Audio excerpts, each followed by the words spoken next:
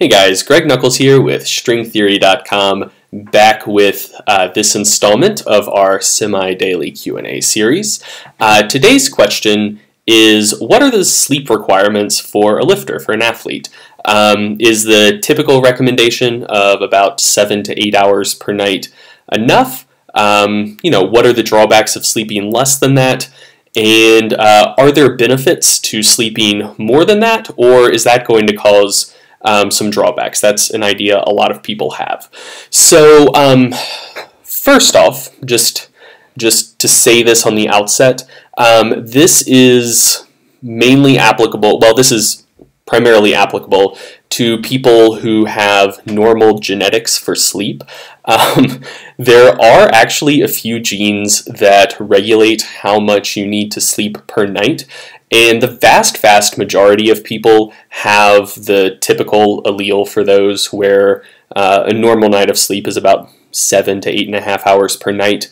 There are some people, a very small minority of people, like 5% of the population or fewer, that actually have a gene that lets them, for all intents and purposes, sleep faster. So they get as much out of a 4 to 5 hour night of sleep as the typical person would get out of an 8-hour night of sleep. I'm very jealous of those people, and that very well may include a lot of disproportionately successful people who report sleeping hardly any at all at night. So those people are out there, but I'm assuming most of the people I'm talking to, you don't fall into that category, and you can't train yourself to fall into that category. Sleeping less and less, you don't get good at getting by on less sleep. You just feel really tired all the time. Oh, and one other thing to mention before we get into this. If you are undersleeping, you're probably not the best judge of whether you're undersleeping or not. There was a study done looking at mental performance with sleep deprivation. Had people, if I'm remembering correctly, sleeping 6 hours per night. And then, well, one group sleeping 6 hours per night, one group sleeping, I think, 8.5 hours per night, and then one group just pulling consecutive all-nighters. And the 6-hour group, when basically they ran them through mental tasks and looked to see what their performance actually was, and then asked them, how much do you think your performance has declined? And they said correctly that they thought their performance had declined after 24 hours. Then by 48 hours, if I'm remembering correctly, they said, yeah, I think I'm doing just as well as I did yesterday. Haven't gotten any worse, but not as good as a full night of sleep. And then same thing after 3 days of poor sleep. They thought that their performance was below baseline, but hadn't really declined anymore, when in reality, their performance had just declined linearly all 3 days. So they didn't realize how sleep deprived they were. They thought that they had kind of plateaued after one night of bad sleep, when actually, after 3 days of sleeping 6 hours per night, their mental performance was about the same as it would have been if they pulled an all-nighter. Yeah, that's just a random aside before we actually get into the video. Okay, so the main question, are there benefits to sleeping more, and what are the drawbacks to sleeping less? I'll address the second part of that question first, because that's what most of the research thus far is kind of looking at. So there's a lot of research comparing sleeping a normal amount, 7, 8.5 hours or so, to sleeping substantially less than that. So they typically use 5.5 to 6 hours in those studies as the short sleeping group. And I'll just sum all of that up very quickly. A bunch of bad shit happens and no good shit happens. Physical performance goes down, mental performance goes down, you just become crankier. That's not a good thing. If you're a fast sleeper and you can get by on that, that's great.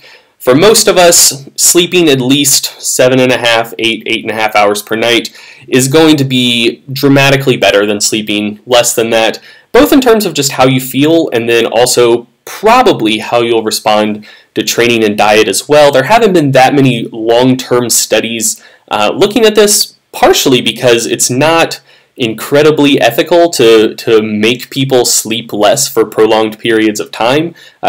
Hard to run RCTs on that because like ethics boards know that that's a very unhealthy thing, and so it's hard to actually perform research on that. But some things we do know is there have been relatively short-term studies, but long enough to get a good idea of what's going on, looking at short sleep versus normal amounts of sleep on body composition in a calorie deficit, and they find that when you're sleeping less, you lose the same amount of actual weight as when you're sleeping more when diet is controlled, but more of that weight lost is lean mass and less of it is fat mass, so that's no good. And then in terms of population-wide studies, people who sleep less tend to have more body fat, higher BMIs, worse health outcomes, so that would probably primarily apply to a calorie surplus or at maintenance. So yeah, short answer there, if you're sleeping less than at least 7.5 hours per night, you're probably going to benefit a lot, like a very meaningful amount, by trying to get in bed at least 8 hours per night or so. The more interesting question is, are there additional benefits on top of that to sleeping more than 8 hours per night? And this, it doesn't have quite as much research to this point, and for a long time people recommended against this, even for healthy athletes, because there is some population epidemiological research showing that people who sleep longer than about 8.5 hours per night tend to have worse health outcomes than people who do sleep kind of a more normal amount. But that very well could be and probably is a case of mistaken causality. So it's not necessarily that sleeping more is bad for you. What's probably going on there is people who are already unhealthy are fatigued and need to sleep more, or don't have jobs and are less busy and can sleep more, and that's also associated generally with worse life outcomes in general. So that's a concern a lot of people have. I think that is probably just a case of mistaken causality there, just assuming correlation is causation when it's actually not. Now, in terms of actual controlled research done on sleep extension, there's not too much at this point. Most of it is coming out of Sherry Ma's lab at Stanford University, and I will just admit on the front end, they haven't looked at anything having to do with strength, hypertrophy, powerlifting, bodybuilding, anything like that to this point.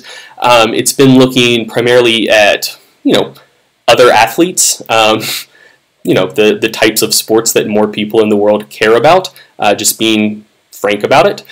So they've looked at tennis, swimming, basketball, and I think football.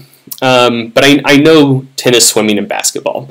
And so they've looked at some stuff that would primarily be associated more with focus and mental performance.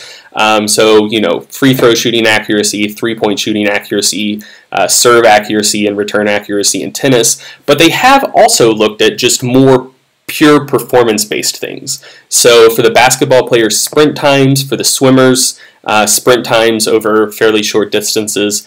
And they found, man, I wish I would have got the exact numbers, but pretty dramatic improvements. So we're talking, I think, like 5 to 8% decreases in sprint times on average, which if you've ever worked with athletes where sprint times are important, that's a huge drop. Like, that's the type of drop that you'd be looking at for maybe like a 6-month to a year-long training cycle. And we're talking, those are the benefits associated with about 2 weeks of sleep extension. So having them go from sleeping about 8 hours per night to 9 to 10 hours per night. So, like, you can't draw a straight line between sprint times and your lifts in the gym or hypertrophy. I'm not claiming that for a moment, but I am saying that, sprint times, that's primarily power output. That is closely associated with force output. You're just generally less mentally fatigued, so you will probably be able to train harder, recover faster. So in general, I definitely think to this point the research is leaning towards, if you can sleep 9 to 10 hours per night, if you have time for that in your schedule, you will probably get additional, maybe substantial benefits from sleeping an extra hour or two per night, even if you're already sleeping a normal amount, 7.5, 8 hours per night typically. So that is the video. If you're sleeping 5, 6 hours per night now and you feel like garbage, you're probably not one of those lucky fast sleepers. Definitely sleep more. If you can, make time in your schedule, get in bed an extra hour or two per night. That is going to pay big dividends for you. If you're already sleeping 7.5, 8 hours per night and you're training hard, you will probably also get some benefits from sleeping an extra hour or so if you can fit that into your schedule. But it's probably not going to be a night and day difference, so don't freak yourself out if that's just not possible for you. But if it is definitely worth a shot over 2 or 3 weeks. Just see if it makes a difference for you. Just for myself, it's something that I believe strongly in just from my experiences with it. I do typically sleep about 7 to 8 hours per night, but the 2 best training blocks I've had since just my initial noob gains freaking a decade ago when I started training or whatever, since that point, the 2 best training cycles I've had once I've already been in a well-trained state were 2 periods of my life when I did have just fewer responsibilities and I could get in bed an average of about 8.5 to 10 hours per night, depending on the night of the week. And that did make, at least for me anecdotally, a big difference in terms of my results, how quickly I gained strength, and how well I recovered from training. So if that's something that you do have room in your schedule to give a try, I think it's definitely worth a crack if you can. This was a little bit more of a rambly video than normal.